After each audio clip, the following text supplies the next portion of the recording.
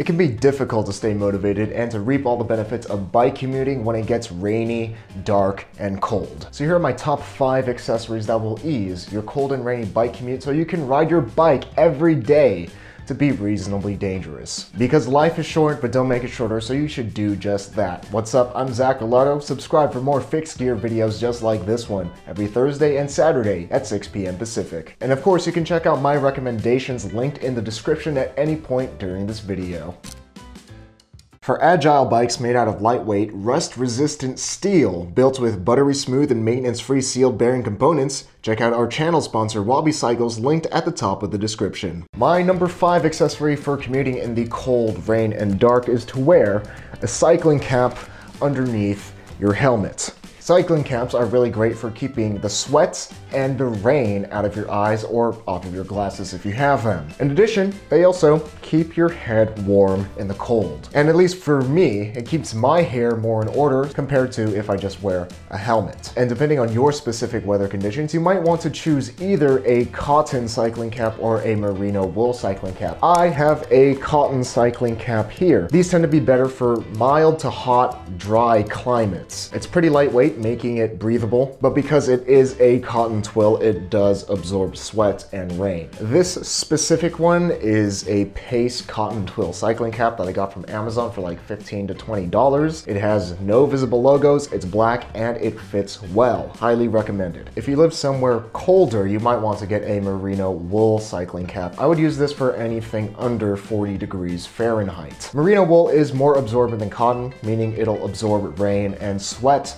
better. It's also much warmer than cotton, and wool does stay warm even when it's wet. And merino wool has a nice balance of warmth and breathability where it'll keep you warm but it won't get too stuffy. As a rough guideline, if it's anything below 40 degrees Fahrenheit or if it's cold and raining, I would go with a merino wool cap. But if it's mild, say anything above 40 degrees and dry, I would go with a cotton cycling cap. This is even good during hot weather. Overall, cycling caps just make riding a lot more comfortable, and they keep my hair in order, keep the sweat out of my eyes, and I almost never ride without one now. And number 4, I recommend that you get a good set of gloves that will be appropriate for your riding conditions. When you're gripping your handlebars, your hands are taking a lot of that brunt of the cold air, which can make it feel a lot colder than if you were stationary. For your conditions, keep in mind that you're going to want to balance breathability, waterproofness, and warmth. When you are riding, your body is warming up and you're going to get blood flowing, which will eventually warm up your hands. I personally don't wear gloves unless it's below around 45 degrees Fahrenheit, because even at around 50 degrees Fahrenheit, I find my hands warming up really quickly and I just end up taking off my gloves because they start to get sweaty. Regardless, get yourself a good pair of gloves for your riding conditions so you're not trying to ride no-handed with your hands under your arms. Number 3 accessory are fenders. Yes, they don't always look the coolest. And yes, they break the clean, minimalist lines of the fixed gear that you oh so love. But if you want to actually ride your bike instead of just sitting around at a coffee shop with it, you're going to want to get a set of fenders. Fenders prevent you from getting that nasty, muddy, wet stripe up your back, and they prevent your shins from getting wet under heavy rain. Most of the water that gets you and your bike wet isn't from the rain that's falling down on you, but rather it's from the water that your wheels are constantly kicking up. Fenders come on a spectrum from convenience to coverage. On one end of the spectrum are super convenient strap-on fenders like these ass savers. Strap-on fenders are the best choice for most fixed gears because a lot of fixed gears don't have the necessary clearances or mounts for full fenders. These also have a very small footprint, which makes them really convenient to just throw in your bag and take it out when you need it. And they're practically universal and will fit just about any tire and frame combination. These are the smallest and the most convenient, but you're not going to get much coverage from it. And I would only recommend this if you're not riding with anybody, because this is going to protect your ass. It's not going to protect the person behind you. They do have this slightly less convenient but still super convenient Fendor Bendor, which will give a lot more coverage and protect the person behind you. I used this model throughout my 5-month stay in rainy Taiwan, and I was pretty happy with it. Savers also has a front fender called the Speed Mullet, which will protect your frame, drivetrain, and your shins at least a little bit, but of course you're not going to get much coverage when you're cornering. Moving away from convenience and more towards coverage, we have clip-on fenders. Clip-on fenders are a nice middle ground where they require only a few minutes as opposed to a few seconds of installation and uninstallation. They require a little bit more frame and tire clearance, meaning that they might not all be compatible with track geometry, but they do give a lot more coverage compared to these strap-on fenders. And of course, there's the ultimate coverage and the biggest pain in the neck, which are full fenders. Installing full fenders has hands down been the most frustrating job that I've done for a bike. It requires measuring and cutting and power tools, and it's a huge pain to fiddle around to try to get the perfect fender line. And then they don't always come with the necessary hardware for your particular fender and frame set and tire combination. But assuming you go through all that trouble, full dedicated fenders will by far give you the most coverage and keep you and your bike clean and dry. And our number 2 accessory for cycling in the cold, dark, and rain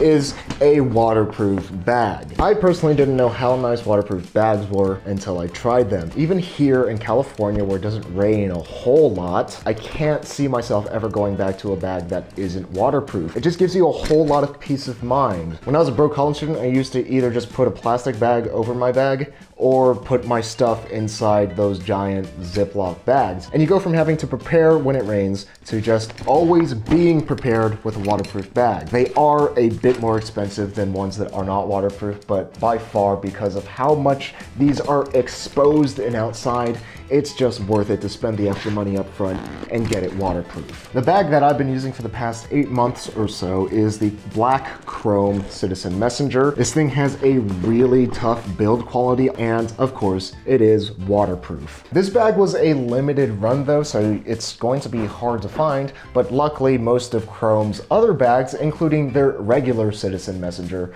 are waterproof as well. And our number 1 accessory for cycling in the cold, dark, and rain are, of course, headlights and taillights. When choosing lights, you're going to need to decide between USB rechargeable lights or battery-powered lights. For the taillight, it's fine to get a battery-powered light.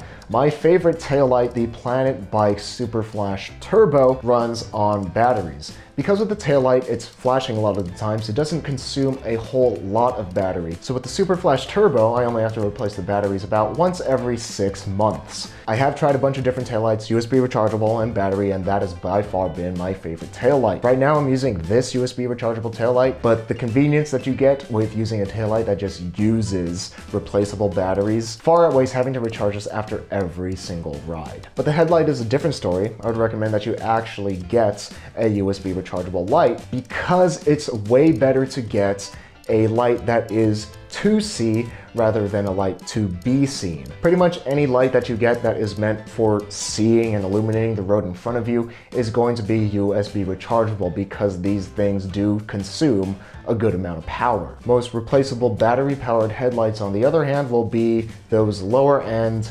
rinky blinky lights. Lights that are meant to see are better in just about every single arena. They're the most versatile, which is particularly important because it gets darker earlier during these months. In the middle of winter in Northern California, the sun will rise at about 9 o'clock in the morning and set at about 4 o'clock in the afternoon, which means that if you're commuting, you're going to be using lights at both ends of your commute. And a light that is to see will let you see where you're going no matter what your other light conditions around you are. In my experience, these are also just safer. Drivers see me way sooner than if I was just using a blinky light. I can also see road hazards and just see the road in general. Lights that are 2C will just keep you safer and allow you to ride under more conditions. The one that I use is the Knight Rider Lumina 1100 Boost. It is way overkill, it is large and annoying, but I've had a good experience with it, and Knight Rider does make ones that are smaller, have less lumens, but still bright enough to see ahead of you, and will keep you safe in the dead of night at 5 p.m.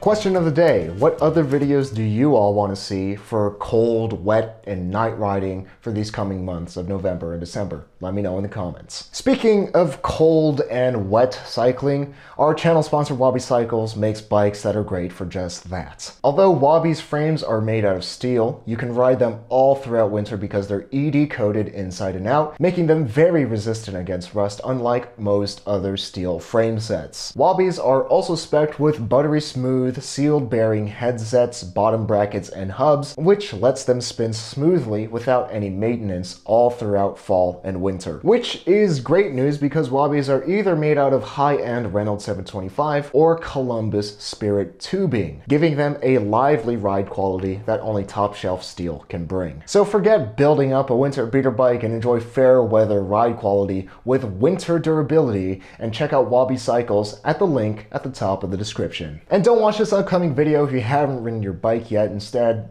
shut down your device right now and ride your bike every day to be reasonably dangerous.